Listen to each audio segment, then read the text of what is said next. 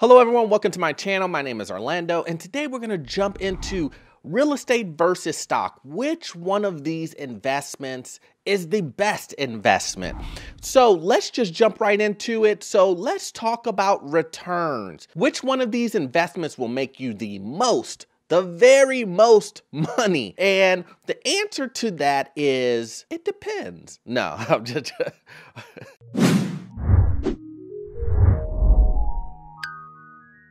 So let's talk about returns. Which one of these investments will make you the most money? That is what everybody wants to know. So the answer to that is stocks. Stocks will 100% make you the most money. But there's something that comes along with allowing you and giving you the opportunity to make the most money. Now, the reason why stocks give you the most money is because stocks can go up 50 to 100%. Thousands of percent per stock, depending on what stock and how you choose it, how long you hold it, it can just, fluctuate, right? And you can get up to those really crazy numbers. We just saw it happen with Tesla, and it happened with Netflix, Apple. You can just go on and on and on with these stocks and the type of return that they will give you. And we also know that the S&P on average is doing, I think it was in 2020, it was 28%. So you could just see how the numbers are really crazy when it comes to investing in stock. So that is, in a nutshell, stock is going to beat out real estate. But here is the key factor of the con when it comes to the return of stocks making these crazy numbers, is the risk factor. You have a portion in there where the risk of stocks going up and down, and also, you got competition, innovation, a key person can make a decision in the company and the stock can plummet. There's just so many different things that you don't really have control over that can make the stock plummet, and you can lose everything. You can lose all of your money. So as normal, with having the great reward comes the great risk of losing everything at the snap of a finger. And then on the other side, when it comes to the returns for real estate, the real estate returns are modest. You're probably going to get somewhere in between 3% to 10% on your return. 10% is high, and you will get those numbers if you live in a good area. So yes, then you have the passive income for real estate. And the passive income from real estate, it won't compare with the amount of money that you can make in stocks, but it is almost, in a sense, I don't want to say guaranteed, because nothing is guaranteed, but it's definitely more for sure. And there's definitely a lot less risk with the real estate than it is with the stocks. Which one of these investments is harder to start? The answer to that is real estate is harder to start than stocks. Stocks are very easy to get into, especially with these new apps. You got Robinhood, M1 Finance, Webull. All of these apps now allow you to jump into just trading stocks like immediately.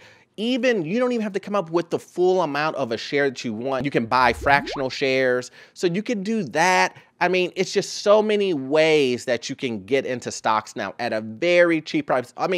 $5 and you can just basically just get in and buy what you want in the market. You really can't beat that when you're just trying to get into it. You're just trying to get into it. On the other side, you have real estate, which takes some seed money to get into.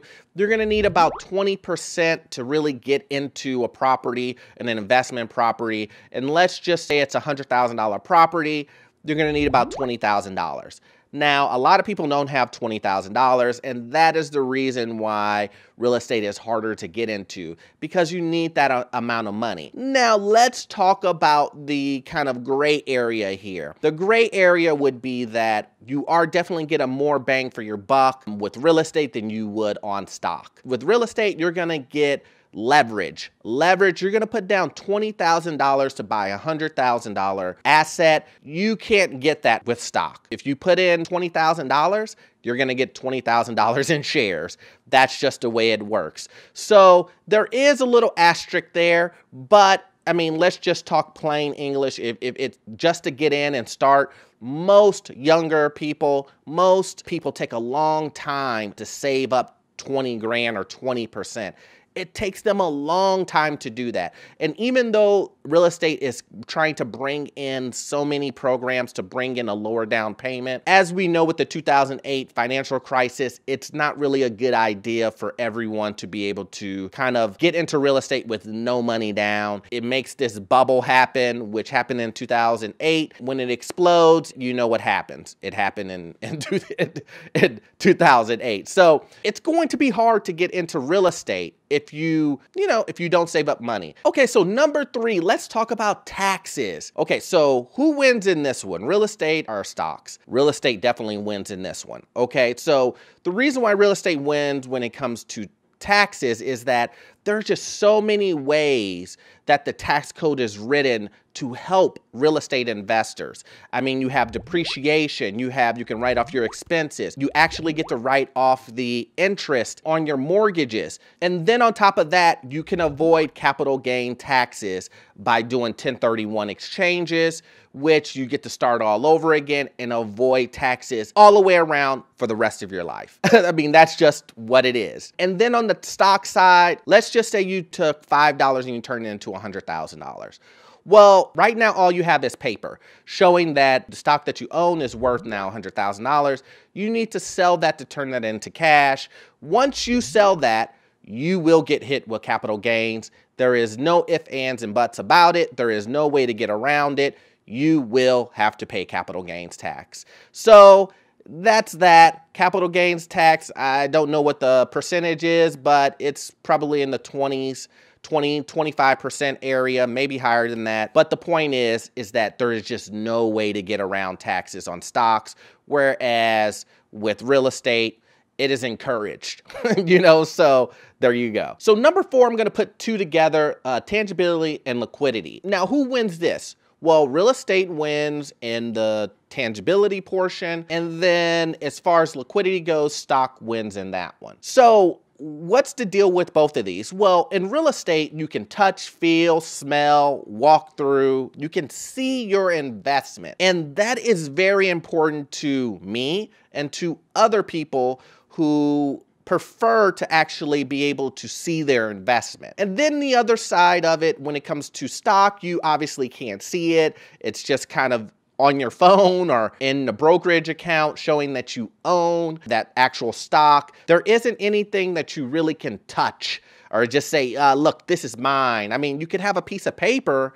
maybe print it out, but that's highly unlikely in this day and age. So you basically just have what's on your brokerage account and the numbers going up or down. Versus real estate, you actually have that tangibility of that touch, feel, smell, walk through type of investment asset.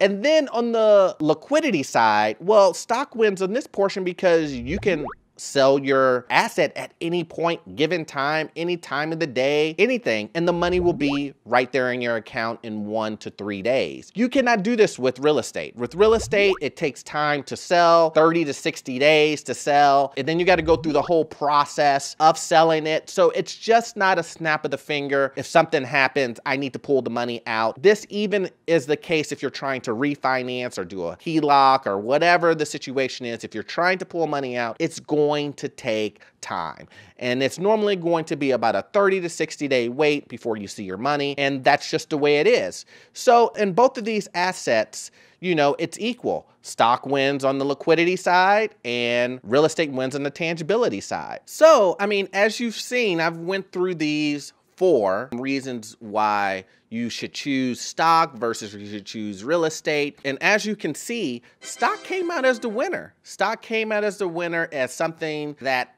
based on these criteria, that you should jump into. So the question is Orlando, why are you such a big real estate guy versus a stock guy? And the answer is just what I just presented to you. Just because I presented to you that these points that I just went over are favor towards stock does not mean that stock is the right investment for you, or real estate is the exact investment for you. It is a personal decision, guys, at the end of the day. For me, I am a more conservative individual, so stock is a little bit too rich for my blood, seeing things go up and down. I need to have a little bit more control, and I'm willing to take a lower return on my money so that I have more control over my investment. Now, I do believe there is a great thing when you have diversity over your investments.